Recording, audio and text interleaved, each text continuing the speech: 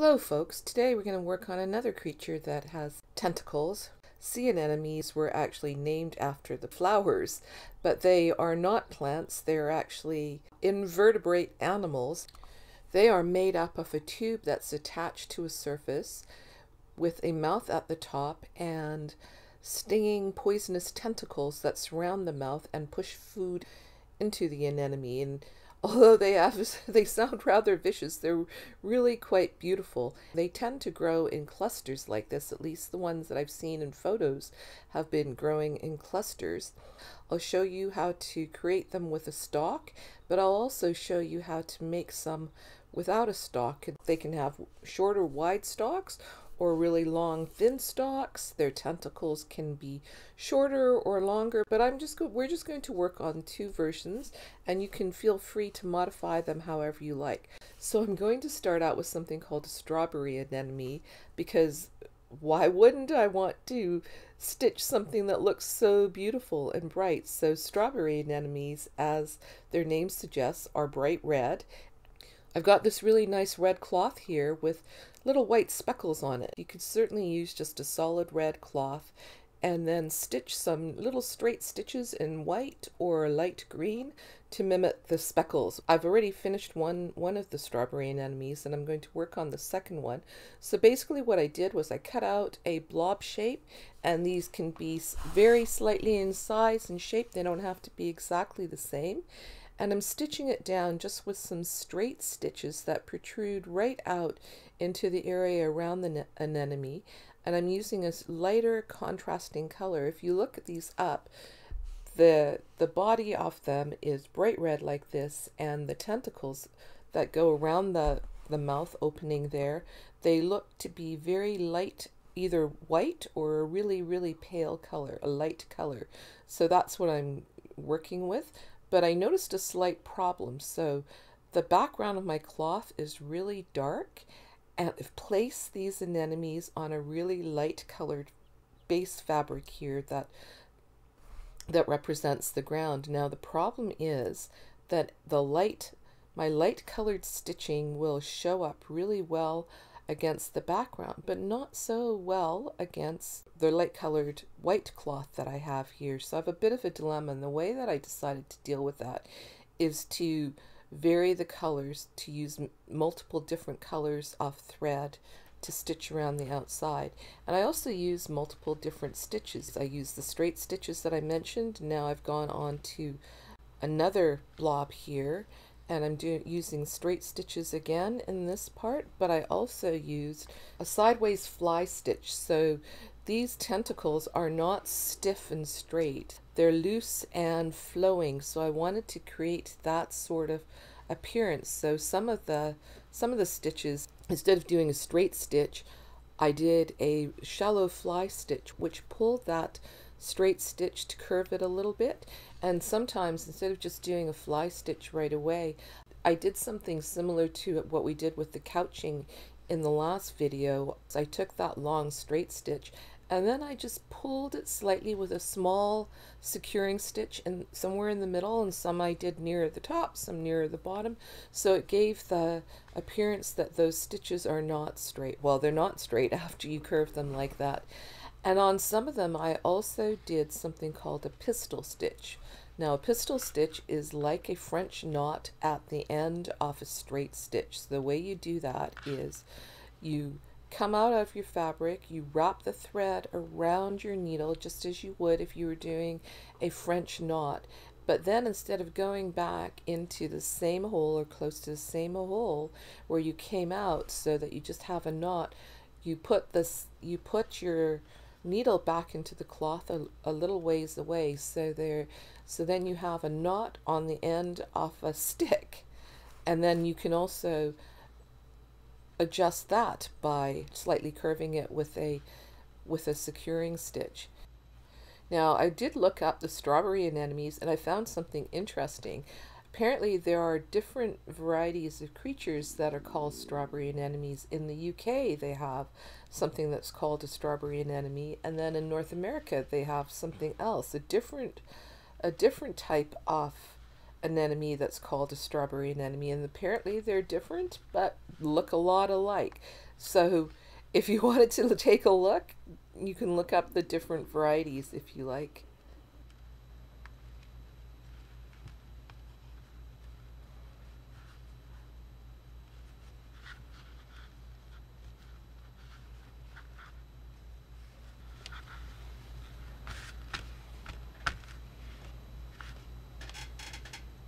And now I'm bouncing around. So I did this a lot. I bounced around between the various pieces by and changing my thread color as I went so that they had a variety of mainly pale light color threads, but varying the colors from pink to green to white so that the colors that I was using would show up against both the dark and the light backgrounds. I'm leaving the center part off the strawberry anemone open so you can see the bright red in the middle around the stitches that I'm using to create the tentacles. And I'm just keep going around and around, and here you can see really quite well, I think, how I used the fly stitch to create a curved line instead of a straight line.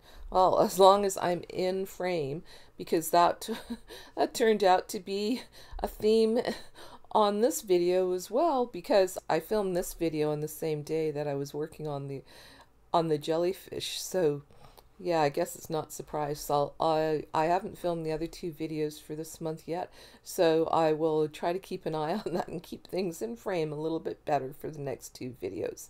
But basically, these look really great in a cluster, and these strawberry anemones have shorter stalks, so you can't actually see them. They're sitting quite close to the ground. And I learned about these from a fiber artist that I follow on Instagram, and her name's Bettina Matskun.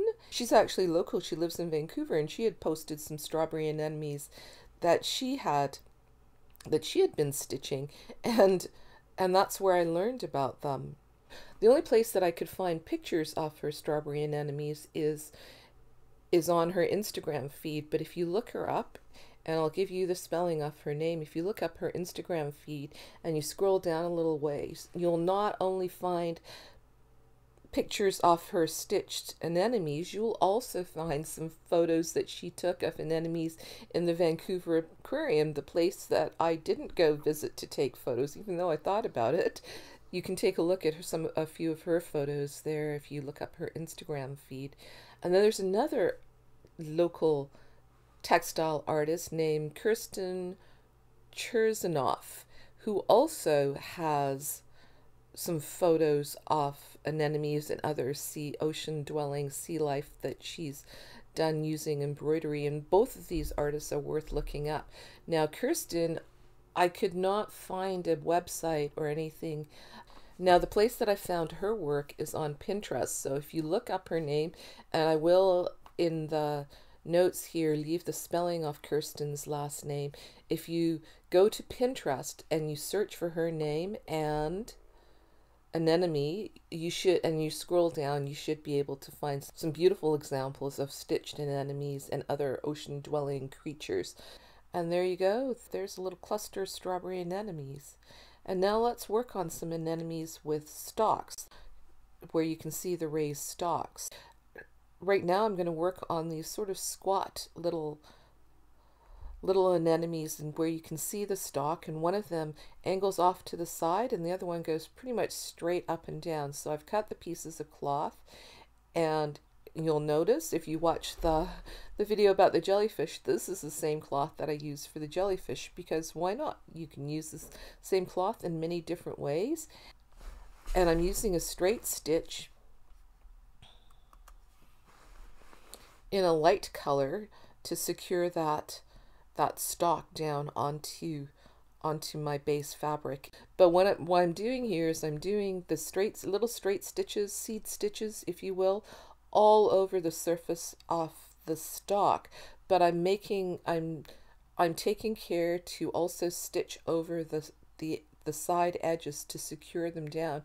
And the other thing you'll notice is that this stalk goes right to the bottom of my cloth, giving the appearance that you can't see where it attaches to the ground. It continues on beyond the base of my cloth. But I could have, if I had sort of a little hillock or a ground area, I could have it raised up a little bit, and then it would appear to be attached to that hill or whatever it is. I started out with a long piece of thread, and you can see how I'm struggling, and I thought I can handle it, it'll be fine. But no, it got into a big tangled mess, so I had to eventually cut it down and cut out the knot that formed. I wasn't able to rescue it, but I did but I did end up with two shorter lengths, which was probably a bit easier to manage. Now above the stalk, I've got that little oval shape that represents the mouth, and that kind of is the equivalent of the other piece that we worked with, that bright red piece. So I've done it as an oval here, so you could do it as a circle or an oval or just any regular blob shape.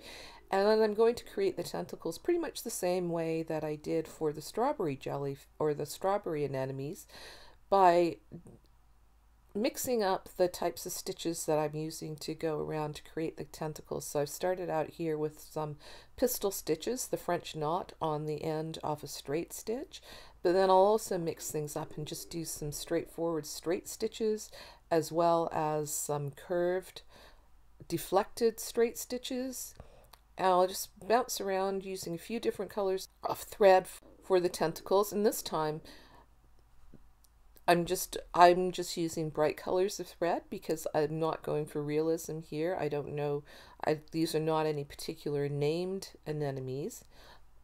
They're just out of my imagination. So they're creatures that live on stalks with brightly colored tentacles around their mouth.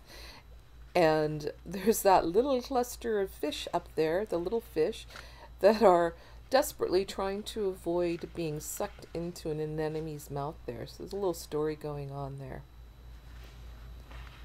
So I'll just keep doing this. And if you noticed that one of these anemones I had quite straight and the other one I had angled, and you can have them like that. You can have them all straight up and down.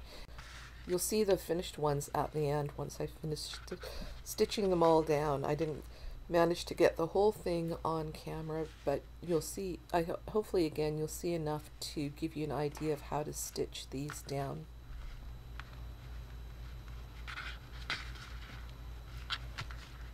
I'm not really going for realism, I'm just being inspired by these little creatures. If you look up Kirsten Chersonoff's pieces, you'll see that she often does straight lines, rows of running stitch vertically or horizontally, or other stitches on the stalks of the anemones that she creates. So you don't have to do exactly what I've done if you can find inspiration elsewhere, or decide for yourself what kind of stitching you would like to do.